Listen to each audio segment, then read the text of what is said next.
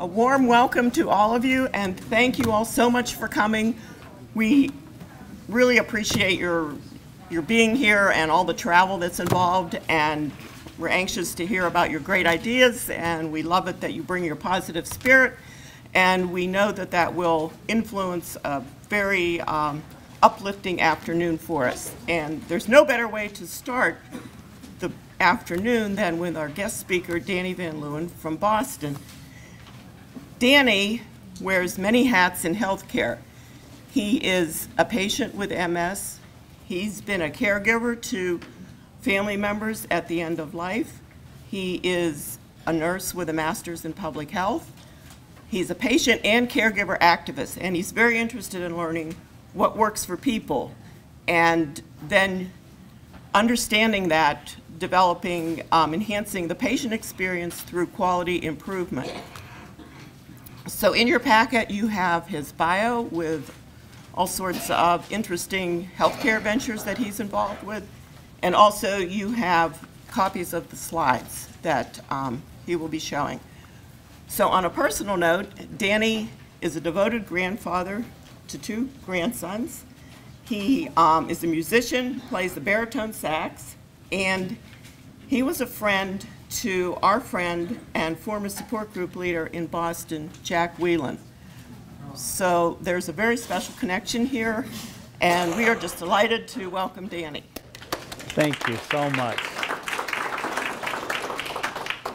Well, good morning. It's really great to be here. And again, like Jack and I have had a lot of conversations over the years, and he taught me a lot, and I loved his sense of humor, especially that he had a going away party. I thought that was a riot. That was a great way to do it. Anyway, so what we're here to do today is to talk about the experience of making decisions, because as you know, there's hundreds of them, if not hundreds a day, of decisions that we make about our health. And so the way this hour is going to go is I'll spend some time at the beginning sharing with you like a framework that I have, so a context and pieces of making decisions. And then we'll talk about you and in your role as support people, and how that might, how you might be able to leverage your role as support people in helping people make decisions about their health. So I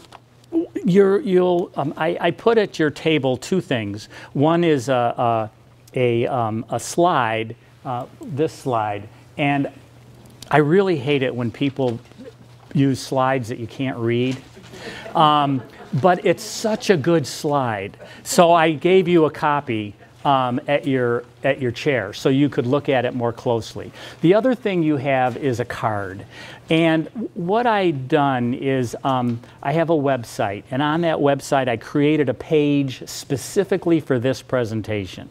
So it'll have a little information about me, it'll have the slide deck, eventually it'll have the video, and it has some resources on it that you can refer to further your exploration of this topic.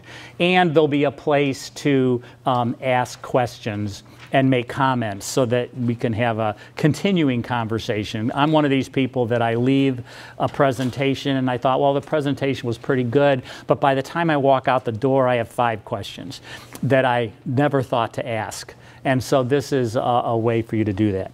Okay, so what you see here is, as you know, having a chronic illness is crazy complex. And we tend to focus on the medical when we know that really the medical part of it is very small. And so this is actually the best presentation I've ever seen of the complexity of chronic illness. And it was made by a friend of mine. Her name is Kristen Lind. And she has a son on the autism spectrum who has many complex challenges. And she found herself being really frustrated trying to communicate with the doctors that there was more to life, her life, his life, managing life, than the medical stuff. And she wasn't good at explaining that. And so she developed this chart. And I added developmental, school, medical, legal, whatever, you know, the categories. But the colorful part is her. And I think it's just a really dramatic layout of how complex life can be when you either have a chronic illness or you're supporting somebody with a chronic illness. There's just so much you got to deal with. Now, in the scientific community, they talk about determinants of health.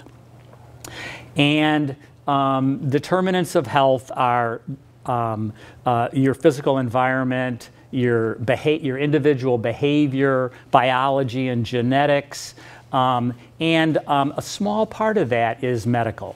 But this is way more interesting to me than the science look at it. So anyway, and you have it in front of you so you can look at it in some more detail.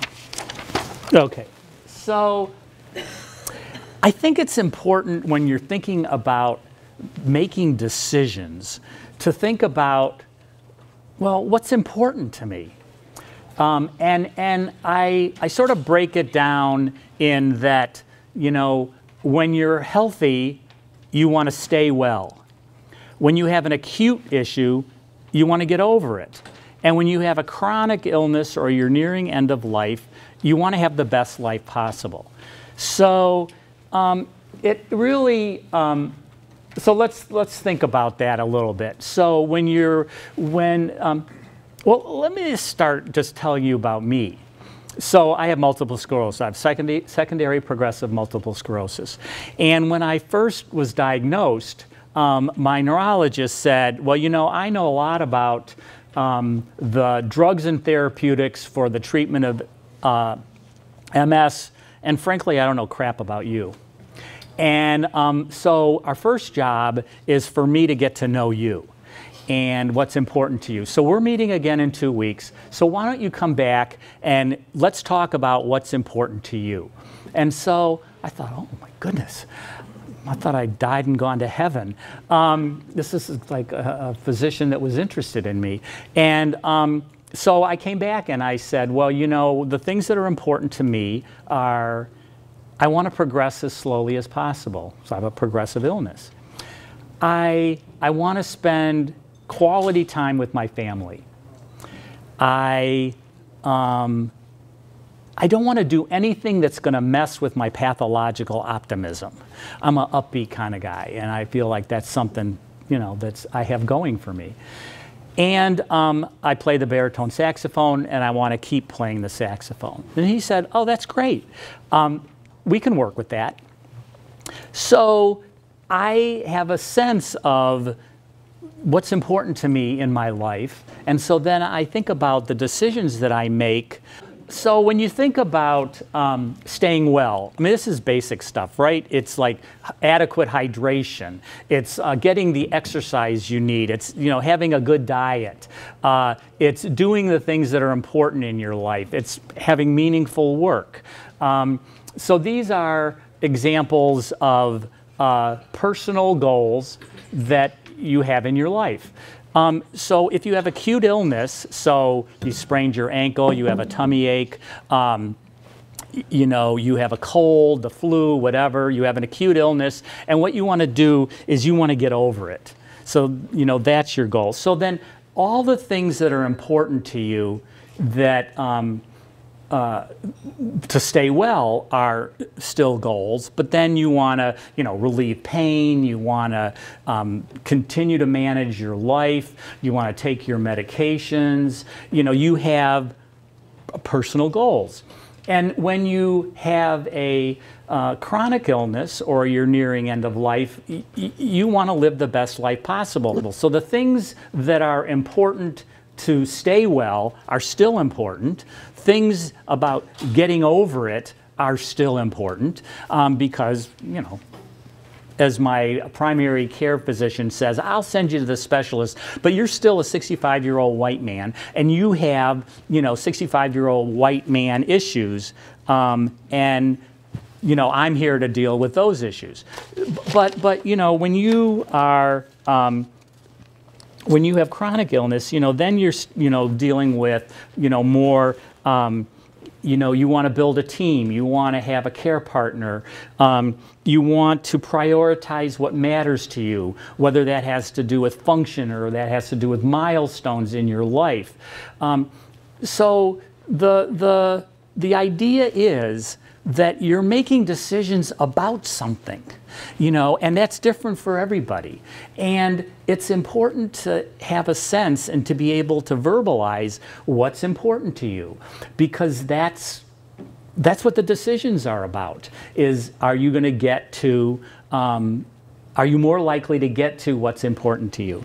Now, this image here that you see in the middle, that's Arabic, and I just wanted you to know what that says. And I don't read Arabic, but I'm told it says your goals need to be realistic and worthy of accomplishing.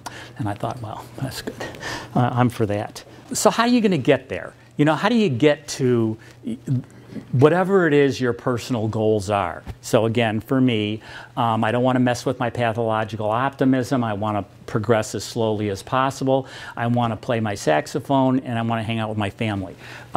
So what we're going to talk about are the different steps in and the different pieces of making decisions. So creating a team, making the choices, planning care. You can see this list. I don't need to read it to you. We're going to go over that in some detail. We all need a team. Lord knows I do. Well, so yeah, Lord knows I do.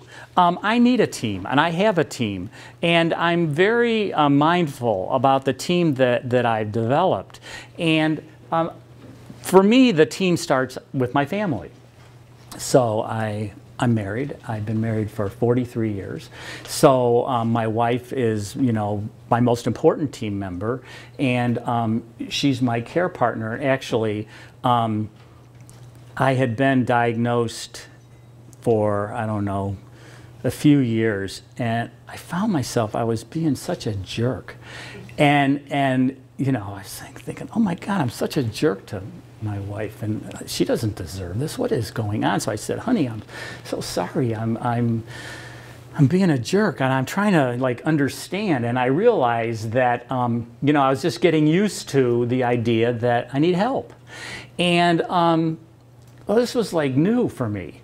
And I said, you know, I'm not like it's really hard for me to accept that I need a caregiver. And she goes, I am not your caregiver, I'm your partner. And I said, okay, honey, that's great, thank you. So she's my care partner. And then, you know, I have adult children and a sister, so I have a family that's part of my team. I have a primary care physician. I see, I don't know, 6 specialists. I use 2 or 3 different pharmacies. I have a durable medical equipment supplier. I have mobility assistance, and so I have an acupuncturist, I have a chiropractor, I have a physical therapist. You know, I mean, you have a team, and I think where people start. For me, when I'm working with people, where I want to start is, do you know who your team is? And is it a good team? Because, you know, a team member is not a team member is not a team member. You know, I mean, some people are really good team members and some people are pretty bad at it. And I happen to be fortunate. I live in Boston where, you know, I have choice. Now, some places don't have so much choice, but I think that if you are unhappy with a team member, it's time to find a new one. because having a team is really important in terms of getting through getting through whatever we're getting through. So then what the meat of this is about making choices. So again, we have goals. So we're trying to get somewhere. We're on a journey to get where we're going. I don't think we're ever really there. It's not like, we're going to McDonald's and we get to McDonald's. It's like a never-ending journey. And there are tons of decisions to make. Now, probably some of the harder decisions are, what's the protocol that you're going to follow, and what clinical trial you're going to be in. But there's so many more. And as we said when I showed you the map that Chris and Lynn made, so many of them are not medical. Now, the thing about making choices is that there's evidence, right? So we talk about, clinical studies. And the perspective I wanted to share with you, or this is my perspective, I'm very involved in the research industrial complex. I am not a researcher myself, but I review funding requests for an organization called PCORI, Patient-Centered Outcomes Research Institute, which it's like NIH, and it grants actually billions of dollars in research, patient-centered research. But the thing about research is that it is comparing different routes you could take that are likely to be effective. So we don't do research on things that are no-brainers. We don't do research on whether you look both ways to cross the street. You don't need research. You look both ways before you cross the street. So from there, research is about likelihood. And it's about likelihood of populations.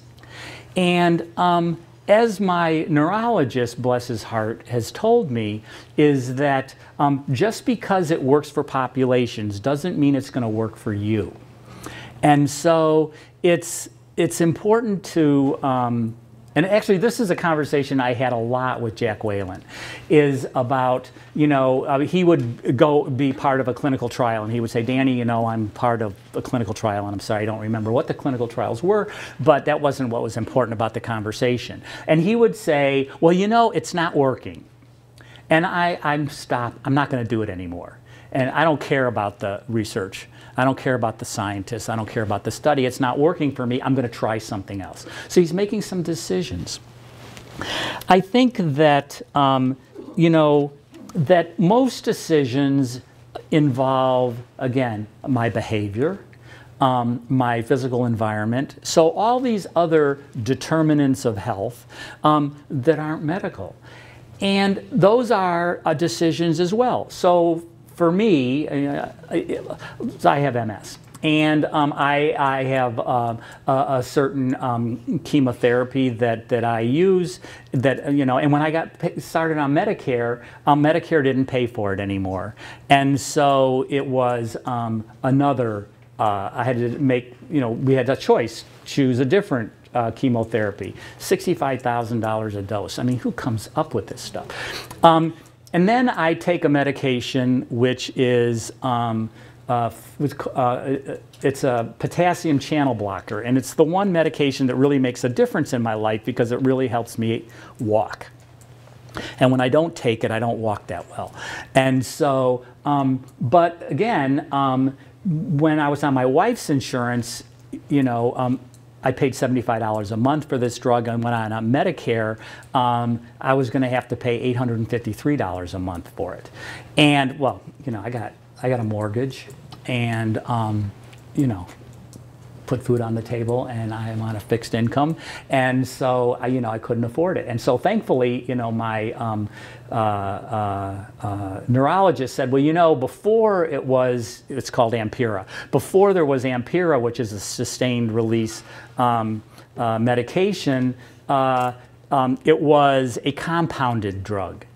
And you know, there's a pharmacy in Florida, and you can get it from them. It just means you need to take it more often, and it's costing me $40 a month. Well, I can afford $40 a month. Medicare doesn't pay for it because it's not a covered drug in Medicare. But hey, it's not $853 a month. But I'm telling you this story because the impact on cost is really a big deal in decisions that people make.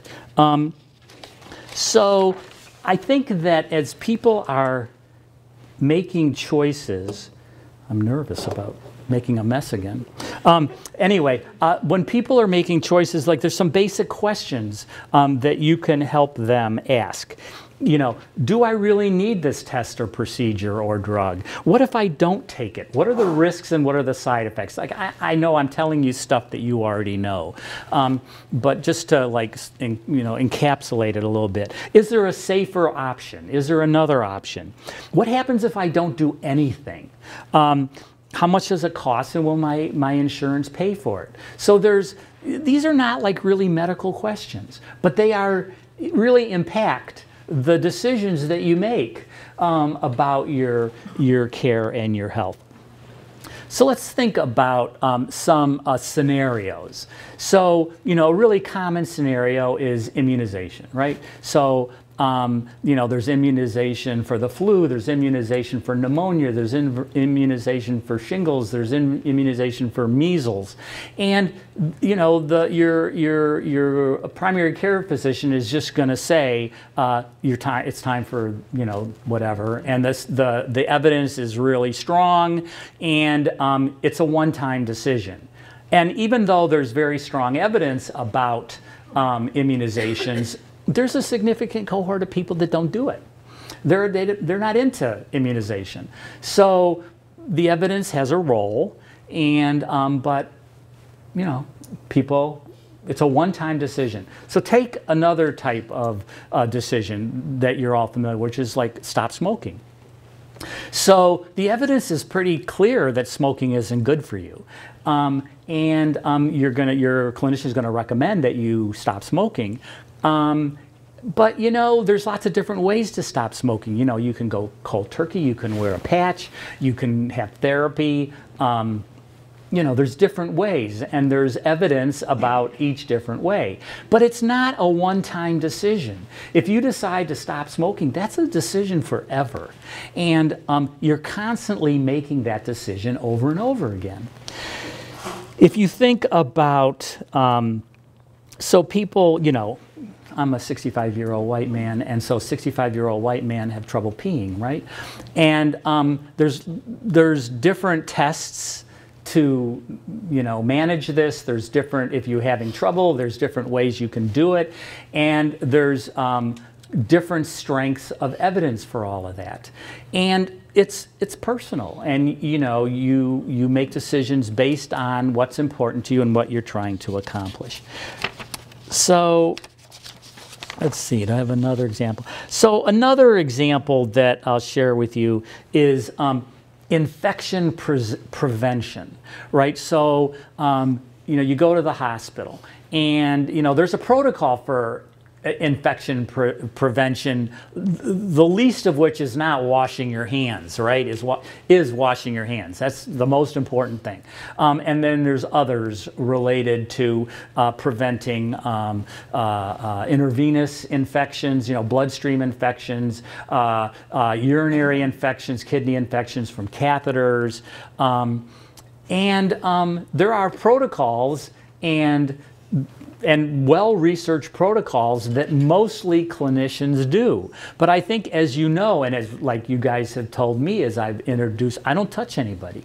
You know, there's, and sometimes even clinicians who ought to know better don't follow the protocols, even though there's a tremendous amount of evidence for it. So I'm sharing that with you, that there's different kinds of evidence and different kinds of decisions. And personally, I'm not a person that thinks that there's a right decision, you know, somewhere in the ether. I mean, I think there's a right decision, like don't cross the road without looking both ways. Like, that's a pretty, you know, But otherwise, I think there's so many factors related to making decisions. I'm not going to spend too much time here, but one of the things that you may hear is something called patient-centered clinical decision support. And I have a definition here that you can read. But I think what's important about this is that, and I think this has an impact for you as support people and resources, is that to be thinking about the 5 rights. Now, I sort of look at the all this information that's out there as sort of a fog. You know, you're walking through this really thick fog, and it's just like information, information, information. Oh my goodness, it's just overwhelming. And one of the things that I think is important is to be thinking about this 5 rights. So getting the right information at the right time to the right people in a way that they can understand it in a channel that makes sense to them. So what's a channel? You know, some people are visual learners. Some people are oral learners. Some people want to see it on YouTube. You know, there's different, people are different, and they take in information differently. And so with this fog of information, and I'm sure that's something that you guys have to deal with. There's a lot, and it's overwhelming. And you guys are veterans, and so you've learned to filter. And I'm sure the people that you're working with, this is something that they need help with, is, you know, how to get the information they need when they need it in a manner that they can take it in. Here we are. We've figured out like what's important to me, my goals in life. I have a team. There's lots of decisions to make. We make some decisions. Well, then you need a plan. Like, how are you going to get there? You know, are you going to take a right turn? Are you going to take a left turn? When are you going to stop for gas? There's lots of decisions to make. And I think that this plan is partially, you know, who's going to do what, when are they going to do it, including you, including me, including my care partner, including my family, including my doctor, including whoever on my team. It's who's going to do what and when are they going to do it. I think that it's also what could possibly go wrong. Well, a ton, right? I mean, you know, there's dramatic things could go wrong, like bleeding, you know, depression. Like for me, that's a big deal because, you know, I don't want to mess with my pathological optimism. So I don't want to do something that I think is going to mess with my pathological optimism. So what could go wrong? How can we prevent it? And what are we going to do if it happens? You know, so what happens if I do this and I bleed? What do I do? Is that something I can handle myself? How do I know when I need to go get help? You know, and is that help I can get on the phone? Is that help I can get on the web? Is that something I need to go to an urgent care center or the emergency room? So it's making a plan. So one of the, I had dinner with some of you fine folks last night, and one of the things that I heard you talking about was neuropathy. Well, that's something I have to deal with as well, neuropathy. And, you know, so when my neurologist said, well, let me put you on gabapentin, right, Neurontin. And I'm going, well, is that going to mess with my pathological optimism? And he said, well, you know, it might. It's a, you know, drug that was designed for seizure, and it's, you know, suppresses impulses. And I said, I don't think I want to take that. Well, he could have said, well, he's non-compliant. Well, I was non-compliant. You know, and I said, well, you know, what I really want to do is I want to try, you know, mindful meditation and acupuncture and ibuprofen. And he said, well, you know, I don't really know that much about acupuncture and chiropractic and, you know, meditation, but I'm into anything that works for my patients. So you try. Here's the prescription. Fill it or don't. And try what you want to try and then, let me know how it works, and maybe I'll learn something. Again, I think I've died and gone to heaven. And so so I came up with a plan. And the good news is that I still have the symptoms of a neuropathy, and they're seriously annoying, just like, MS is seriously annoying. But, I'm not taking Neurontin, and I know what I need to do. And I know what to do to take the edge off so it doesn't like consume me.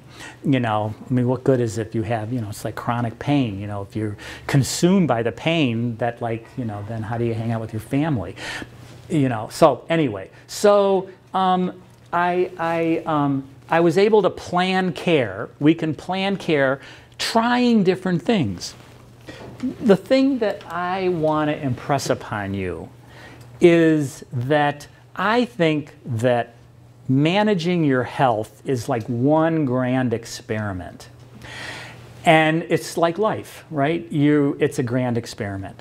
And you try stuff, and it works or it doesn't. So the evidence, again, the evidence will say that if, that this treatment or this study or this therapeutic or whatever is likely to be beneficial, and you do it. Well, it works or it doesn't. And I think it's important to have the perspective that it's an experiment. And it's not a failure if it doesn't work. It's just another piece of evidence. Now, you just ask my wife. I learn a lot more from my mistakes than I learn from my successes. And so, I mean, I'm grateful that I have learning capacity, and I can learn. So, I think that a thing about being an experiment of one, me, you, is I need to keep track of stuff. There's so much going on. So I make lists, I make a list, and so the list is of the medications I need to take and when I need to take them. The list is how many steps do I do every day. My goal is to get 3,500 to 4,000 steps a day, and I have to keep track of that kind of stuff. First of all, keeping track motivates me to do it, and it also helps me look, oh, well, I've slacked off. Or I keep track of how many minutes I play my horn every day. So I play between 3 and 6 hours a week, and that feels good, and I journal.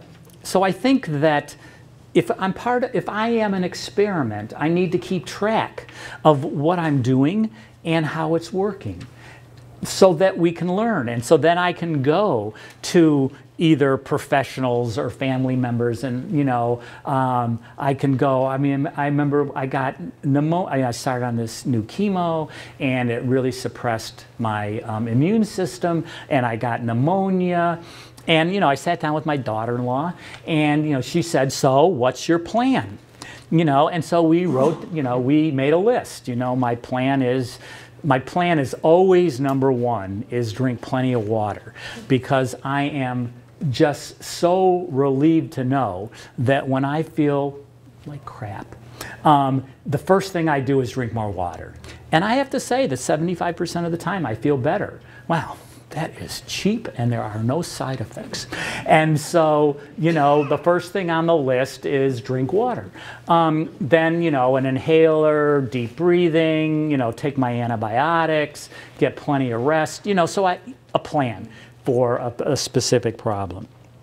So, again, it's an experiment. The next thing is sharing information. So, again, I have a goal, I have a team, I have a plan, I'm keeping track of it, and then, how are we gonna share this?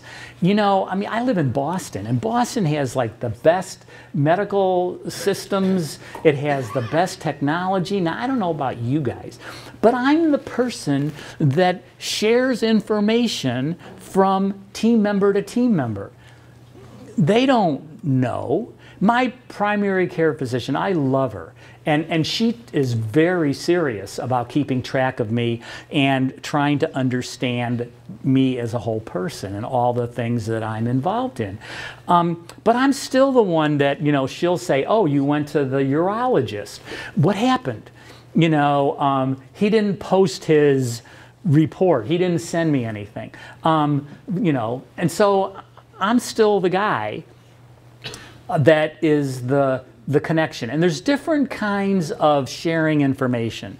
I think there's the handoff, right? So the handoff is between members of a team. So family members, you know, from one family member to another, from you're in the hospital and from one resident to another, from the nursing staff, from one nurse to another. So they're handing off. And then there's the sharing across settings, right? So from home to the doctor's office, from doctor's office to home, to the hospital, to a long-term care facility, to whatever. Excuse me. So there's sharing information. And is all that information in one place? This is the one place. And so here we are again, trying to get somewhere, meet our personal health goals, and we have a plan, and how's it going, and sharing the information that's important there. So I've already talked a little bit about the experiment, but I think one of the things that I really enjoy about my life and my work is what works. What works for people. I want to tell you a little story about one of the people who's really made a difference in the whole thing about learning what works. There's a research physician in fibromyalgia, chronic pain, in the University of Alabama. His name is Jared Younger. And he's a fellow who is really interested in helping people who have fibromyalgia, chronic pain. He's kind of amazing. Is that what he does is he does like webinars and tweet chats, and he'll put out in the ether that he's going to have something in 4 days, and 500 people will log on. It's like incredible. And he'll start with a little bit about, you know, the research he's doing and the limitations of research. But what he's really trying to do is he's trying to learn what works for people. His rap is that research is looking in a rearview mirror. It's looking at what somebody else said might work and then testing it. But he wants to know what people who are dealing with the problem every day. And so he'll listen and he'll have people tell him, well, what are you doing that works? And if he can find 5 people who are doing something similar that's working for them, he'll fund a descriptive study of those 5 people. He'll leverage that into a $30,000 to $50,000 to $100,000 study of 30 people. And then he'll leverage that into an NIH grant of millions of dollars. And he has really pushed the boundaries of fibromyalgia and chronic pain treatment. So I think this whole idea of that it's an experiment and learning what works. But you know, you're supporting people who are trying to learn what works and trying things and doing experiment. And so these pictures are very purposeful. Learning what works when you're on a tightrope in the Grand Canyon, if it doesn't work, it's over. You know, there's no, you know, you're gone, right? And if you're really sad or depressed, it is really hard to take that step back and think about, well, what have I tried? What worked? You know, because I mean, one of the reasons that I don't want to mess with my pathological optimism is I feel like that really helps me take that step back and be reflective. So I think that for you all, as being resource people and support people, a really important thing is having that function. So what are you doing? You know, what worked? What didn't work? You know, and help them take that step back and look at the grand experiment of their life. And finally, actually, I think, though not, you know, if it's an experiment, and as Jack said, if it doesn't work, try something else. So it seems like a no-brainer, but you know, it's hard. It's hard to try something else. It's hard to admit it didn't work and try something else. But I think that that's where my family really comes in, is that they're more, you know, they're more straight with me. Is this working? Well, not really. Okay, well, what are we going to do now? You know, helping me to keep adjusting. Okay, now I want to talk about you guys. So, you know, you are people who have lived experience, right? I mean, lived experience means you get it. You've been there. And lived experience is a really important thing, and in some worlds that's called peers. But frankly, I think lived experience and $1.50 might buy you a Pepsi. Because I think that there's a lot more. I'm sure you've seen that people who have lived experience, they're like really full of their lived experience. And that's all they know. And that's all they can relate to is their personal experience. But you know, people who are patients and caregivers weren't born that way, most of them, and they have skills. So whether those skills are, you know, you have skills in marketing, you have skills in printing, as somebody I spoke to yesterday. You have experience in web stuff. You have experience in writing. People have skills. And so I think that when you take lived experience and skills, plus you take a person such as yourselves who are good communicators and know how to listen, and they have system thinking, and system thinking means you can take that 30,000-foot view and think about the pieces and how they all work together and how one, you know, influence the other, and people who care. So if you add lived experience, skills, communication, and systems thinking and care, that's priceless. And so that's you guys. So I want to talk to you about your role from the perspective of the clowns.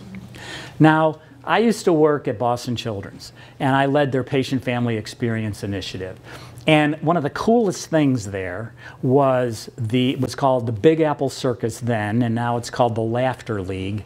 And these are the professional entertainers, clowns, who spend all day going into people's rooms and interacting with the kids and their families, or going to procedures and being there with them, and you know, spending 5 minutes and making something out of that 5 minutes. And I took a class from them, and the class was about reading the room, and it was brilliant. And I went back there about a month ago because I'm giving a talk in November at the National Caregivers Conference, and I'm going to do a session on what we can learn from the clowns. And I was sort of surprised they accepted my proposal, and then it was, oh my goodness, now I got to deliver. And so I went back to the clowns. And when we were talking about, you know, why are they so good at what they're doing? And what can we learn as support people from the clowns? So I think they said that the most important thing for them is that whenever they enter a new situation, which is like 50 times a day, they take several deep breaths and they just calm themselves and try to, you know, meditative type, take deep breaths and relax. And the next thing that they do is like, what are they there to do? Are they there to lighten the mood? Are they there to help with pain relief and fear? And I think what's relevant for us as caregivers and support people is that there are all these little scenarios. So just take going to the doctor's office, right? So here is this very pregnant situation with a lot of tension and expectations, and you've got, if you're lucky, you got 20 minutes. If you're not lucky, you got 8 minutes, and you're trying to accomplish something. So what is it that you're there to do? Are you there to hold somebody's hand? Are you there to be a recorder? Are you there to be a nag? You know, did you do this? Did you do that? It's important to know, since you only have a really brief amount of time, it's important to know what you're trying to accomplish. Then I think it's being on the same page with the person you're with. So I know that when you know, I was the care partner for my grandmother, my mother, and my son on their end-of-life journeys. And I know that one of the things that was really important as their care partner was that I was on the same page, you know, and you know, that I was trying to help them accomplish something instead of accomplish what I wanted to accomplish or what I thought needed to be accomplished. And so getting on the same page so that you know, 7 to 20 minutes is valuable, that you're on the same page. Now, I did have a conversation the other day about, well, what if it's your child and they're 3 years old? And I said, well, I guess that's like, you know, if you're the person that you're supporting has dementia. You know, it's altered cognitive states or different cognitive states. But, you know, people, no matter what their cognition is, they have feelings and they have expectations, and it's our job to figure out what is it that's important to them and how can I, as a support person, help them to do it. I think another thing that I learned from the clowns is that failure works. They impressed upon me that they feel like they are successful no more than 60% of the time. So they're just, you know, they said they'll like, you know, go into the room and they'll just fail. You know, they didn't lighten the load. They didn't reduce the tension. The person was still in tremendous pain. They weren't successful. And they said that's just the way it is. You know, you cannot be involved with people's lives in these intimate moments when things are awry and difficult, and you can't hit it out of the park every time.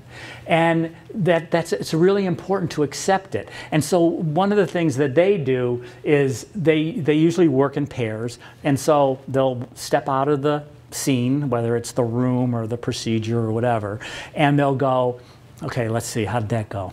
Oh man, that was a disaster. We totally didn't do it. And that's when they, for themselves, interject a little bit of humor into the situation. Like, I know that, I think, let's tell you 2 quick stories. So my mom was a Holocaust survivor, and I don't know that growing up and through my adult life, I ever heard her laugh. And she had like 0 sense of humor until she was dying of pancreatic cancer. And so we're hanging out and she's going, you know, this dying crap, it is so boring. She said, it's the 4 Ps. Pills, pillow, poop, and piss. And you know, I mean, so we had a great laugh. You know, then she came up with another one, pain. So there's the 5 Ps. And you know, oh, so sad. But, you know, I mean, appreciating the humor. My son, he died when he was 26. He had metastatic melanoma. And he was maybe, I don't know, 6 months from dying. And he had this attitude, well, what did he say? He said, I wasn't born with a tattoo on my ass telling me how long I had to live. And he really helped us find the humor in this heartbreak. Actually, today's his birthday. So, but you know, I don't know. You know, life's a bitch.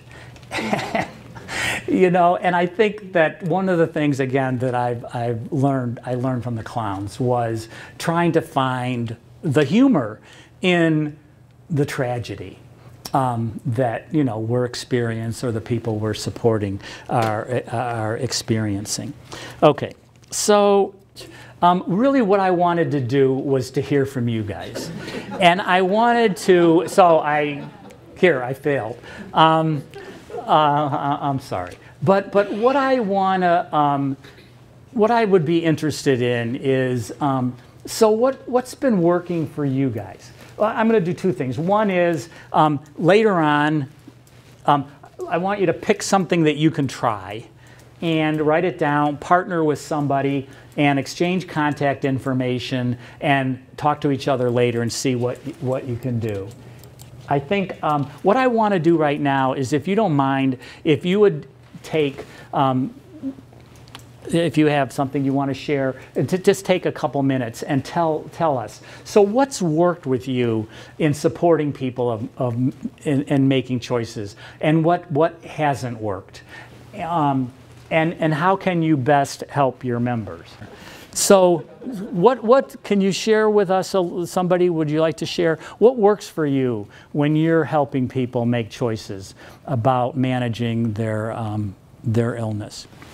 What do you mean? How do you know if it worked? What's the... To me, working, that's a good question. I mean, to me, working is like, okay, so I have neuropathy, like you can all relate to that, right?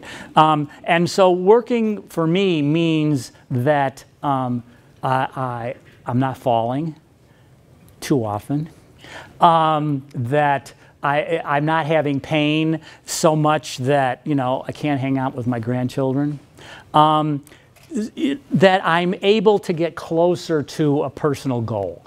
Like that, to me, is what working means. You know, other people, it might mean that your T cells aren't too low. I don't know. Everybody's different. But working has to do with that you're closer to what you're trying to accomplish.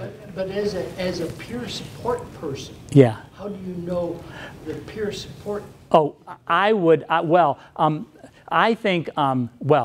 I think somebody calling you and wanting help, that's working. I think that's a good question as a support person. Well, I think if people are, through the interaction with you, that they're getting closer to what they're trying to accomplish, I think then what works for you as a peer support person. Like, what are you trying to accomplish? So I think it's similar. You have goals. It's important to think, why am I a support person? Am I a support person because I really care about people and I don't want them to suffer as much as I've suffered? Am I a support person because I'm an extrovert and I like to share? Or are you a connector? You're really good at linking resources and people. I don't know. Yes, ma'am. Well, is that going to work? It works. It doesn't. It's not going to amplify you, but they'll hear it on the. So just. Well, a very simple thing. I often get called by somebody who's just discovered that they have Waldenstrom's, and some doctors still give them the idea that they don't have very long to live. And I think a simple thing I can do is say, I was diagnosed in 2004. I'm doing fine. I can play tennis. I can go hiking. I can, and I think that makes people relax a little bit. Right. So I think that's great because you're giving some hope. And so a goal is to give hope. That's great. So what's working for you guys? Yes, sir. One of the things I believe that support people can do is decrease isolation. You know, that all of these illnesses, whether it's this illness or pick one, doesn't really make any difference what it is. People often feel how they're so alone. And so support can often just be not being isolated and by yourself with your troubles. Oh, that's perfect. Yeah. Thank you. I love that. Yes, ma'am. I've seen the group experience, in the support group experience, really work for people who come, especially newly diagnosed people who are struggling to make a decision about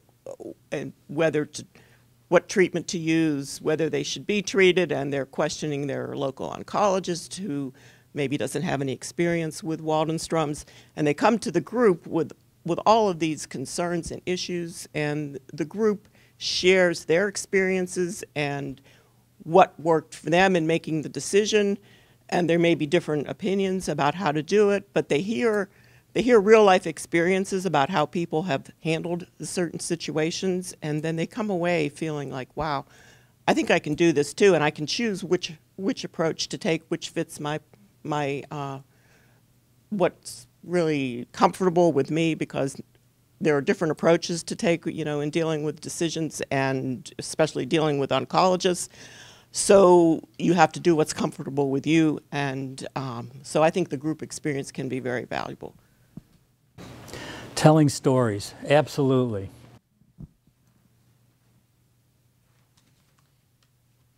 I think we, in the support group, I think we empower the people there. Very often, especially the newcomers, you know, they have all these questions, and I say, well, did you discuss any of this with your doctor? Well, no, because we had so much other things and it takes them a while, but you know, every time they bring up a good question, and I said, well, there's many ways to answer that, but you really need to ask your doctor how that pertains to you. And so I think that when they hear so many members in your group, and after you've had this disease for a while, everybody in the group is pretty knowledgeable and very supportive, which really helps the new people and empowers them to take more confidence and more of a lead, because, yeah, you've got a team, but if you're not the lead person, you really don't have a team. You really don't. You've got to take charge. And that's probably the biggest role that you have to take as a patient, is to become in the charge of your care. So you're the CEO of your health team. Yeah. You bet. Right, you got a bunch of subcontractors, and yeah. So how do you guys involve the care partner? Because, you know, chances are, as the support person, you're not going to the doctor with them, and so part of it is sort of coaching the care partner.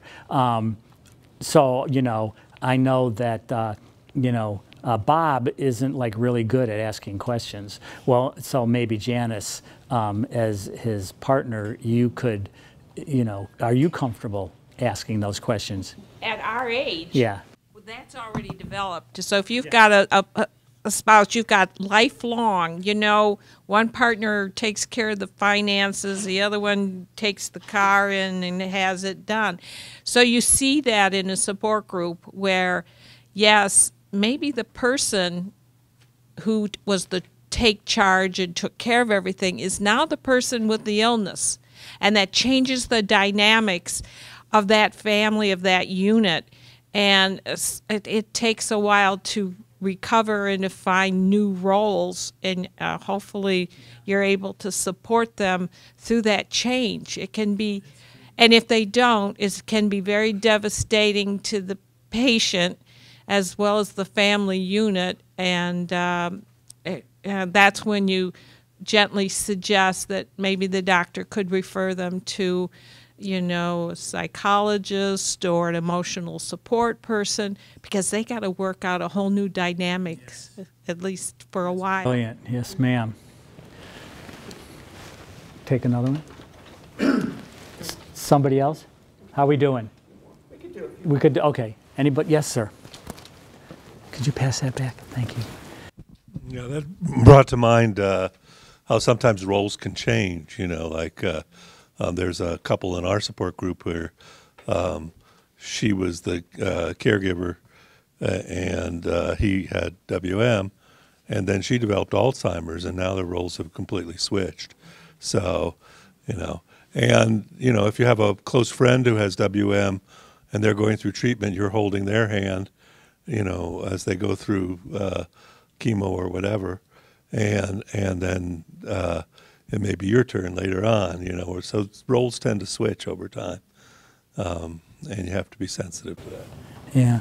You know, I have to say, so the hat that I'm most proud of is that I'm an Opa, and that's Grandpa.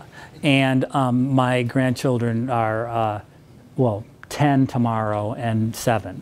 And I'm pretty impressed with how supportive they are of me.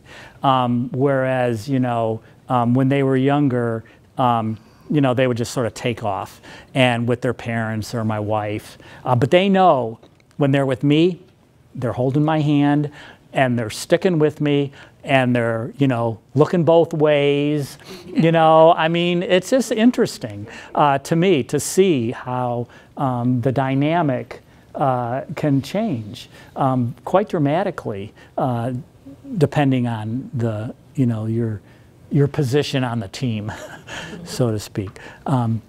Anybody else? Well, this is great. I mean, I'm sorry. I just wanted to say that not everyone has a person who is capable of being that care partner, care person.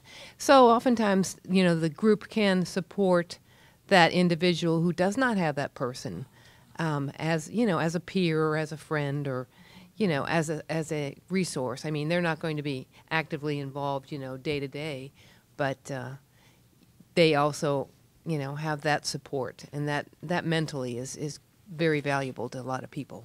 Do you think that part of your role is, it's not going to sound like, is like sort of a vacuum filler? You know what I'm saying? Is like, you know, that people, you know, people come into this with strengths and weaknesses, right? And nobody comes in with the full package.